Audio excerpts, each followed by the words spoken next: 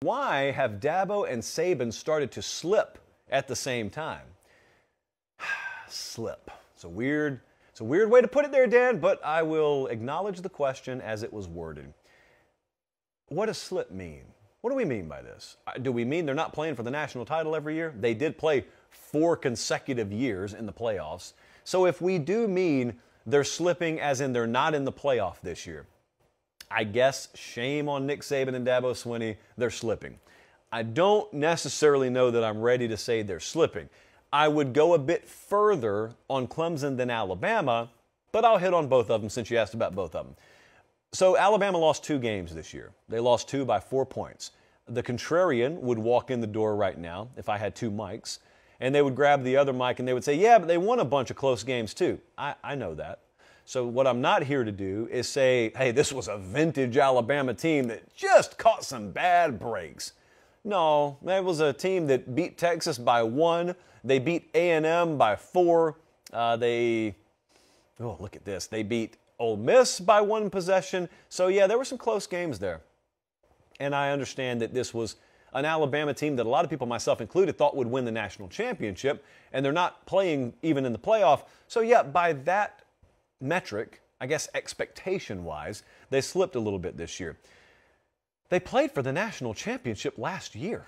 They won it the year before. What slipping are we talking about? We're right now, as far as I can tell, we're talking about a season that didn't quite live up to the loftiest of expectations. That happens a lot. There are a lot of years. I mean, I guarantee a lot of you picked Ohio State to go to the playoff, and until they got some help, it looked like they were out of it. Last week, as recently as last week. So there's just an insanely high standard for Alabama. But at the same time, I do think that it's a very valid thing to say that you have some areas of concern. My biggest area of concern for Alabama has been player development. You know, 2 years in a row, I just told you they played for the title last year. They don't without Jamison Williams. And I don't think it's any coincidence, by the way, that J-Mo did what he did last year and was able to walk right in and grab a starting spot, the starting spot. And oh, by the way, a lot of those receivers who you thought would be on the field that weren't last year and maybe didn't shine this year are hitting the portal. JoJo Earle's in the portal. Christian Leary's in the portal. Trayshawn Holden's in the portal. They got a lot of receivers leaving town. They just didn't develop that group nearly to the degree they had been. Now, what they had been doing was Devontae Smith and Jerry Jeudy and Jalen Waddle. So, yeah, I mean, they had historic receiver rooms for a few years. I think there's a happy medium between what Bama was in those few years where they had all those first-round guys, what they have been, and what they could be. You know, all the Bama folks want is what they could be. So, yeah, Jahmyr Gibbs came in this year. Jahmyr Gibbs and Bryce Young. Bryce Young's not a transfer, but Jahmyr Gibbs comes in again this year, and he is the focal point of their offense. Once the ball leaves the hands of Bryce Young, he is their offense in some of those games. And my point there is they're not developed in-house. And it's not because Bama is filling gaps left by recruiting classes that finished in the teens or 20s. Bama's in the top 5, near number 1, if not number 1 every year. They're about to land the number 1 class in the country again. They are a runaway number 1 right now in the 2023 recruiting class rankings. What does it mean if you can't develop guys? Now, when I say can't develop guys, again, I'm talking about the Bama standard, the one where everybody should maximize their potential. Every year they should be playing for the title. Is it an insanely high standard? Yes. Is it warranted? Also yes, because that's what Nick Saban's built there. So if you want to acknowledge slippage as being a couple of years where maybe player development, I'd add defensive tackle in here. You know, I don't think on the interior of the defensive line they've been what they have been in the more vintage Alabama years. As for Clemson, this is one where I think you got to dive in a little deeper.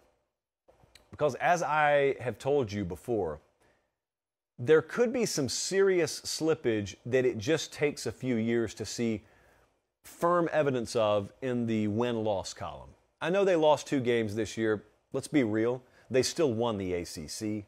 They were still overwhelmingly and ended up being the best team in the conference this year.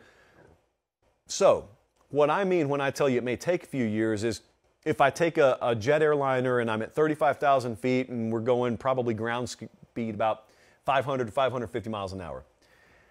If I just kill both engines, boom, it's dead stick. It's just gliding at that point. Even then, it still takes a while for that plane to hit the ground because of all of the energy it's built up and the altitude it's built up and the speed it's built up. And football programs are the same way. So even if Clemson was not just slipping, even if they were tumbling, yeah, I acknowledge it would take a little while. They're not just going to go 3-9 all of a sudden. So just because they won the ACC this year, you could argue, does not mean there isn't some slippage. I get that, okay? What I am trying to say is, if that's the case, if I found the magic ingredients to power those engines back up, I could save that plane and get it back up to 35,000 feet relatively quickly. So if it hasn't gone into a full-blown tailspin at Clemson, which it hasn't, then even if you're right, I still think some changes could be made here. But point blank, I am of the opinion they are as close to the playoff this year at, well, not losing to South Carolina, frankly. That is what cost them a playoff spot, as it turns out. But really, if you want to get more granular there, if he starts Cade Klubnik sooner than he does, they're in the playoff. I firmly believe that. I said the other night, and I'll reiterate it again, I really am the last one in the world to question personnel decisions and play calling. You never hear me do it on this show. I just believe it. I believed it in the preseason. I believe Cade Klubnik was going to give them a better chance to win in the preseason. And even if that wasn't true the first few weeks, it became true at some point this year, and Dabo never pulled the trigger until it was too late, really, because even though he did pull the trigger, like in the conference title game, for example, Cade Klubnik doesn't start, but he eventually goes in and they run the score up and he goes like 20 of 24. I'm not talking about pulling the trigger soon enough to win the ACC. I'm talking about pulling the trigger soon enough to compete for a national championship. You may think to yourself, oh, even with Klubnik, Clemson wasn't going to be good enough to win the title. How do you know who's good enough to do what this year? I will maintain it's the most open and opportunistic year for a flawed team to win the title in quite a while. Georgia folks are going to push back at me on that. I'm just telling you. You got, even you, Georgia fans, you got Tennessee at home this year. You had a very flawed LSU team in the conference title game. You haven't really been pushed. Now, you've dominated. You've done everything an elite team is supposed to do. I'm just saying it is a very winnable year, and I don't know what could have happened. I'd love to find out what could have happened if Dabo made the move earlier. But you remember 2018? How well do you remember that? I'm about to ask this question in another segment, so I'll ask it now. How well do you remember 2018? That was the fourth of 4 consecutive years where Bama and Clemson, Dabo and Saban faced off in either the national championship game or the semifinal game. We were coming off Clemson-Bama Part 4. And at the time, this is only 4 years ago, at the time, I was being told by certain casual pundits out there that the sport had to change. Otherwise, Clemson and Alabama were just going to leave everybody behind. You needed to expand the playoff. That's what I was told. And now I look around, and the natural life cycle that has always existed in this sport has taken care of Clemson and Alabama. It's not that they're gone, but look, neither one of them are in the playoff this year, and it's still the same size it was in 2015, 16, 17, 18. You see, here's the funny thing. There's this misconception that when teams become powerhouses, like Clemson and Bama were, and still are, but they were, and really running roughshod over the sport for a little while, there's this misconception that every other program just sits still.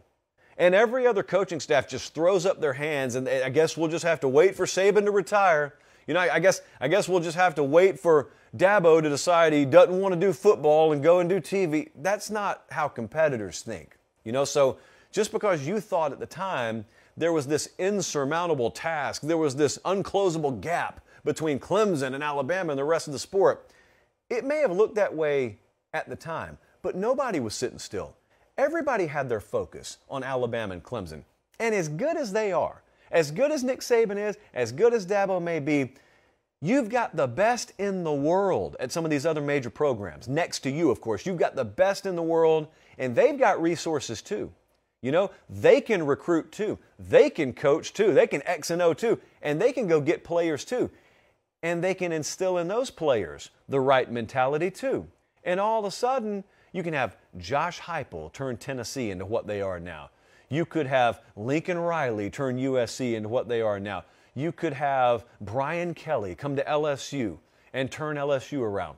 The point is, the sport was never going to sit still. Those teams were never, nobody has ever cruised for a decade or 15 years and just been the best team in America every year. That never happens. It doesn't happen in the pros. It doesn't happen in college football. But you know what you did in the process? You turned the entire sport upside down, trying to accomplish something that was going to happen anyway. You didn't need to change college football fundamentally. Dabo and Saban were eventually going to get beat. Nick Saban and Alabama were eventually not going to be the best program in America anymore. I don't know if we're there yet, by the way, but it was going to happen if it hadn't happened already. Clemson was going to face some bumps on the road. And if it hadn't happened already, it will soon happen. I would argue it's happening right now. You didn't have to change the sport fundamentally to accomplish it. Football and competition would have accomplished it. Instead, you torched the entire forest and look at that. Look at, but before we even put out the fire, it turns out it was going to happen anyway. But you can't rebuild what you changed in order to accomplish these things. Now, I know a lot of people are going to say, well, how do you know that part of the changes didn't contribute to this? Well, I know it because, you know what? Let me back up. I guess I can't definitively prove that. So I guess you could tell me, and I don't have definitive proof otherwise, you could tell me the transfer portal is what neutralized them. I have a hard time buying that because Alabama cherry picks in the transfer portal. Now, you could make a little side conclusion that Dabo's unwillingness to traffic in the portal may be voluntarily putting Clemson at a competitive disadvantage. I believe that. Guy can run his program however he wants to, but I believe that when your opponents are dipping into a resource and you have access to it and you're abstaining from it voluntarily, yeah, I do agree with that. I also would add a side note that I think we may see Dabo Swinney change his stance on that a little bit. I think we may see Clemson, specifically at the receiver position, go and get one or two pieces out of the portal. And if they don't, I really, really question the direction there at that point. So, slippage, are they slipping? I guess, as Meemaw would say, slippage is in the eye of the beholder. Meemaw has her own Twitter account. And I don't know which one of you did it, but it's been pretty funny to watch, so keep it up. Guys, thanks for watching Late Kick. Make sure to leave a comment. I love interacting with you. But most of all, please like the video and subscribe to the channel. That's how we keep all of this free.